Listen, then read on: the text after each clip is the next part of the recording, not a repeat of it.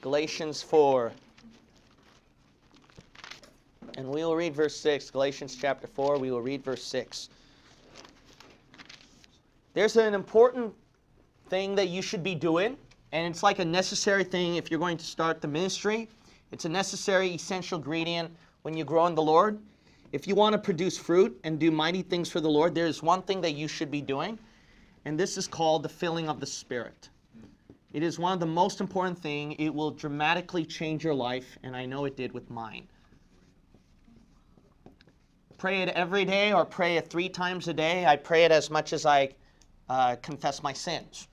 So this is an important ingredient that you should be doing. It's called the filling of the Spirit. Now you might say, why is this filling of the Spirit so important? Because when you empty out more of flesh yourself and God takes more control, then God's power, God's working can be more displayed by your action and speech. So a lot of times, the reason why we're not developing enough fruit is that because self is not completely out of the way, self has some kind of credit in it, see? Self has some hand in it.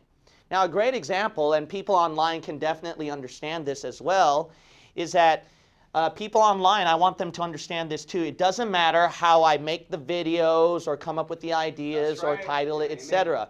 Because whenever I would try to do that, now don't get me wrong, the Lord would bless it, but whenever I would try to do that, sometimes self intervenes.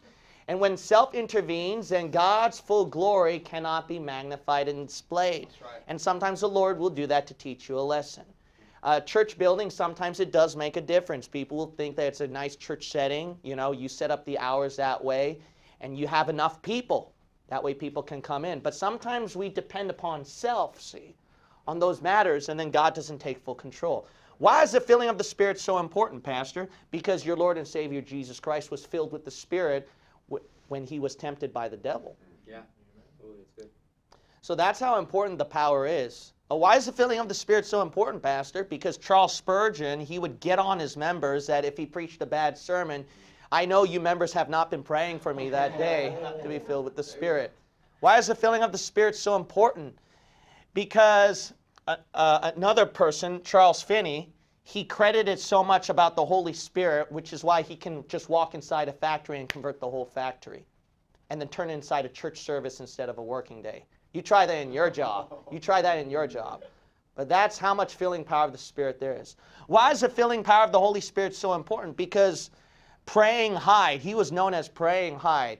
He would be famously known to get prayers answered on the spot. In fact, the famous preacher Wilbur Chapman asked praying Hyde to pray for him, and because of that, his first meeting, it just got hundreds of people coming in. So that's why the filling power of the Spirit is so important. It does incredible things, life-changing things, etc. You might say, okay, I get it, Pastor, it's that important. So Samson was filled with the power of the Spirit that physically he was able to do supernatural things. In the Bible, Paul was filled with the Spirit. The Bible says the first church was filled with the Spirit. And they were able to get several thousand people. So you get it, right? That important? All right, what's the first thing you need to do? You need to get saved. That's the first thing. Look at Galatians chapter 4, and we will read verse 6. The Bible shows here that in order to be filled with the Spirit, you obviously need to be a saved person. And I don't care how often you speak in tongues or you get touched by some guy who just laid hands on you. If you're not saved, you're not going to get that. That's right. Look at Galatians 4, verse 6. And because, see, for the reason, what? Ye are sons. See, you're a saved son. God hath sent forth the Spirit of His Son into your hearts. See that? So you have to be saved first. That's pretty obvious. Because ye are sons. That's why you can be filled with the Spirit. All right, the second thing. You should have a strong desire. Look at John chapter 7. John chapter 7. And once you go to John chapter 7, I want you to bookmark that. All right, I want you to bookmark that so we can go back here. I'm going to turn to John chapter 7, and we will read verse 37 through 39. Verses 37 and 39.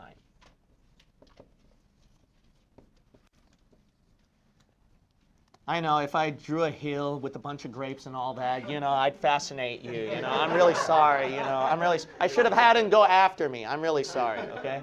Yeah. Stop looking at that board. Look this way. Okay. I know some of you are glancing at that. Look this way. All right. We're going to look at John chapter 7 and verse 37 and verse 39. You have to have a strong desire. See, the thing is that do you want it? Do you want it that bad? Amen. Okay, if you want it that bad, then when trials happen, do you say, Lord, slack off a bit right there? Do you want the filling power of the Spirit that you're willing to sacrifice something? See? What if the Lord's way to fill you up with His Spirit, which is quite often, is through suffering? Sometimes the Lord will take away something very precious out of your life so that He can get full glory. Now, do you want the Spirit that bad? That's good. Yeah. See, that's something. I'll tell you one thing. Samson, whether he was right in the mind or no, he wanted it so badly that he could say, let me die. So here's the thing, is that, do you want it that bad? Look at John chapter 7, verse 37 and 39. You have to have a strong desire. Notice the Bible says right here, in the last day, that great day of the feast, Jesus stood and cried, saying, if, see, base, condition, if, what? Any man thirst, let him come unto me and drink. Now, notice this is speaking about the Holy Spirit. He that believeth on me, as the Scripture has said, out of his belly shall flow rivers of living water. So waters, a flood, like a flood will come out of you. But what is this flood? Verse 39, but this spake he of the what? Spirit. All right, but how do you get that? Notice in verse 37, it starts out at if, based on the condition. If what? Any man what? Thirst. Now, it said thirst. That shows that you're so desperate, you don't care. You don't care, and all you're focusing on is give me a drink. So you don't care about everything that happens in your workplace, in your family life, what goes on in this church, your personal problems. All you're thinking about is give me this. Give me this. Strong desire. All right. The third thing, this is obvious and very important, is to pray. Look at Luke chapter 11. Luke chapter 11. I believe in praying for this several times a day, because it shows how frequently you want to be filled with the Spirit. You got to beg the Lord quite often. You might say, really, I have to beg that hard? Well, yeah, because look at verses 5 through 9. It shows here about a story about this person who was persistent in waking up his neighbor, and he said, I'm not going to go until you give me what I want, bread to eat. He kept knocking and asking. Look at verse 5. And he said unto them, which of you shall have a friend, and shall go unto him at midnight? Midnight, all right? I don't think anyone in this church would give me something if I start knocking on their door at midnight. They probably won't come back to church. And shall go unto him at midnight, and say unto him, friend, lend me 3 loaves. For a friend of mine in his journey is come to me, and I have nothing to set before him. And he from within shall answer and say, trouble me not, the door is now shut, and my children are with me in bed. I cannot rise and give thee. Well, that's totally understandable. But look at verse 8. I say unto you, though he will not rise and give him, because he is his friend, is Jesus your friend? Amen. Yeah, amen. Yet because of his importunity, he will rise and give him as what? Many as he needeth. And then what did Jesus Christ say after that? Look at verse 13. He likens that then, if ye then, this is one of my favorite verses that I would quote to the Lord before I requested. I would quote him, your word said, if ye then being evil know how to give good gifts unto your children, how much more shall your heavenly Father give the Holy Spirit to them that ask him? See, when you ask and ask, the Lord can give you more of his Holy Spirit. Amen. Now you might say, but I thought that when I get saved, I got the Holy Spirit in me. That's true. But this is not what we're talking about right here. Did it say the Holy Spirit or more? More. He shall, more of the Holy Spirit. See? It's one thing you have the Holy Spirit in you, but do you have more of him? See, is he growing? Some of you have what? A baby Christian. Why? You got a baby spiritual growth. See? You want more of it. So it's very important to ask more. So in Luke chapter 11, verses 5 through 13, we see the importance of prayer. If you read these men, I mean, some of these people would not let God go. They would just wrestle like Jacob and then just pray all night, and they would pray and pray and pray until the Lord gives them something. All right, the fourth one. Yield. Look at Galatians 5. Galatians chapter 5. You've got to yield to the Spirit. If you don't yield to the Spirit, but you yield to self, what you want, then the Holy Spirit can't work in you. Okay, so you're saved. You want it that bad, and then you pray for it. Now what is God trying to do? Now He's trying to work in you, to fill within you His Spirit. But when He tries to work within you, how can He do it when you keep resisting it and grieving it? He's not going to be a Calvinist where He forces it. You got to realize that your flesh can resist His Spirit. All right, you have free will involved right there. So you've got to make up your mind where your flesh is completely dead and the Holy Spirit can take full control and completely take over. If you want the Holy Spirit, more of the Spirit, fill me up, Lord, then what you need to do is let Him. You need to yield to Him. Look at Galatians chapter 5.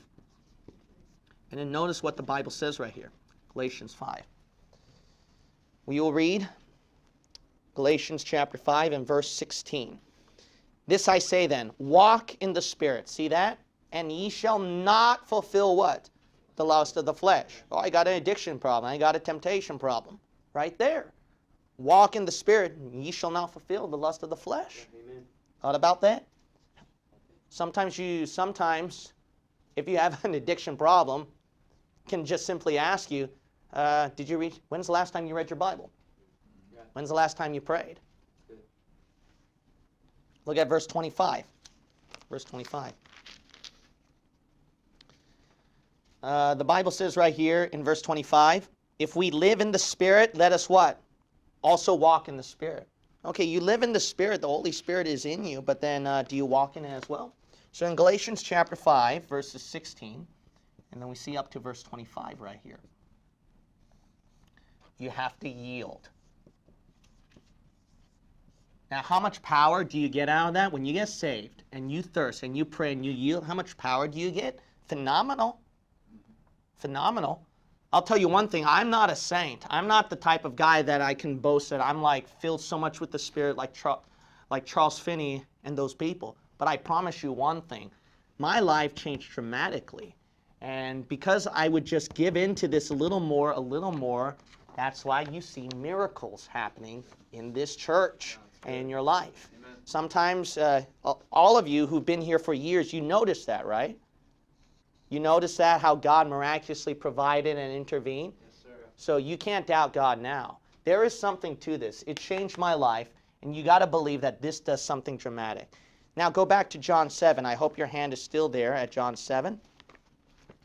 How much can the Holy Spirit power come out of your life? It is phenomenal. It is one of the greatest things ever. Look at John chapter 7. Look at verse 38. You can be so much filled with the Holy Spirit. Now this is the only picture you're going to see, okay? You can be filled so much, so the Holy Spirit right now is inside you. And maybe He filled up so much within your life, so He fills up your mind now. Your mind belongs to Him. Your hands completely yielded to Him. Wherever you went, completely yielded to Him. Your heart completely yielded to Him. When He fills up so much within you, you know what He can also do? He can seep out of you. And it can seep so much out of you, what happens? It starts to affect so-and-so next to you. So-and-so over there. Amen. And then they're going to see something in you that you've got that they don't have. Because look at that verse. Look at John chapter 7. We read it. 37.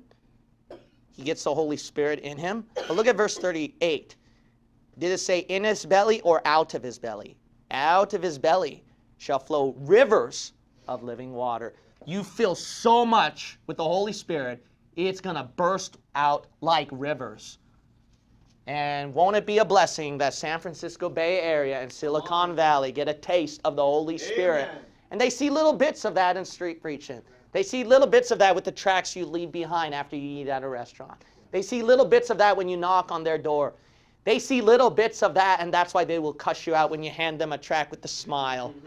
They see something that you got that they don't have. Let's have them witness and see that before the rapture so that they will be without excuse once the Lord sounds his trumpet voice and we go home. Let them witness the power of the Holy Spirit. Let them see something here. Shall we? Let's leave a mark over here.